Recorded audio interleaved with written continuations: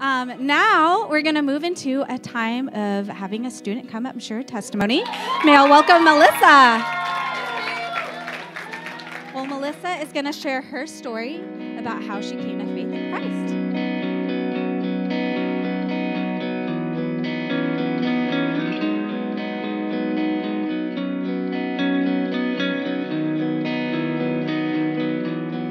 First question, Melissa, is what is your spiritual background? What was life like growing up? So growing up, I grew up in a Christian household. My parents are both strong Christians, took us to church each Sunday, went to a Christian school. My lesson teachers are both Christian, went to Awanas, all that stuff. And so I had a lot of head knowledge about God, but that didn't mean I had a relationship with Him.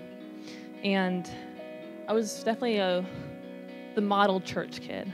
I knew all the right Sunday school answers. And so everyone around me thought I was saved. They would be surprised, because I hadn't got to baptize at that point, so I told someone, I wasn't baptized. And really? You weren't baptized? No, I'm not even saved.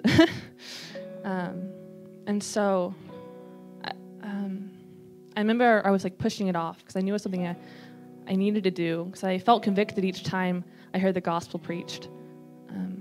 But I was just being fake with the people around me.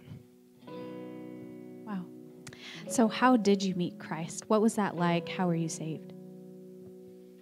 So I was at a youth event at my church. I was 13 years old.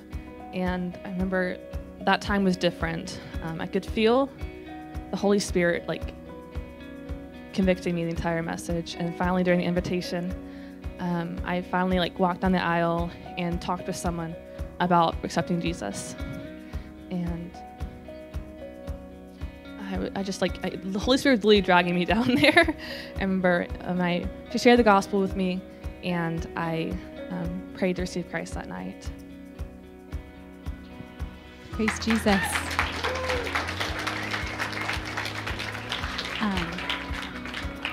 So how have you grown in your faith since that night? For sure. Even though I became saved, I still had to learn how to surrender my life, because I was still holding on to my old habits. I was thinking, I can fix this area of my life. I'll do this better, or I'll stop doing this. But God had to teach me, I can't fix my broken life. A broken life can't fix brokenness. Only God can. And so I had to learn how to surrender, how to desire the things God wants me to desire. But even in high school, I wasn't being challenged, because I was surrounded by so many Christians, and I kind of became neutral or content with where I was on my faith. I wasn't actively rebelling against God, but I wasn't growing in my relationship with Him. So last question, what is a word of encouragement you'd like to share with everyone here? And so something I want to share with you is that what really got me challenged was asking hard questions. And when I came to college and got involved with Pearson, the first time I was invited by a friend, but the second time the friend wasn't going to be there. And so I had to ask, am I going for a friend, or am I going to get challenged in my faith? And so thankfully I chose the latter, and I came again. And so it really challenged me in my faith was sharing the gospel with people. Because when you share the gospel, you realize that you can't save that person, only God can. And so it drives you to prayer, it drives you to His word. And so that's what really excelled in my faith in the past year and a half. And so I would encourage you to do the same.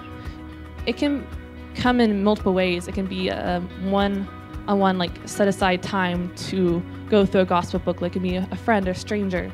It could also just be mentioning, hey, I'm going to church tomorrow, or I'm going to Bible study tonight. You want to join me?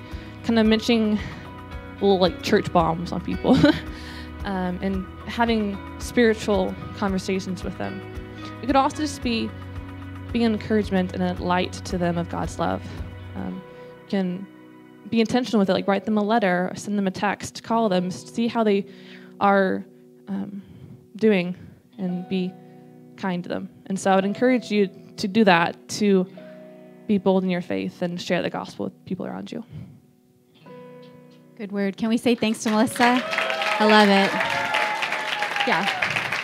There are a lot of things that can stretch and grow us in our faith, but it's very difficult for you to not grow in your faith if you're sharing the gospel. Sharing the gospel drives you to the word, to prayer, to God. So share your faith. Good word. Thank you, Melissa. All right.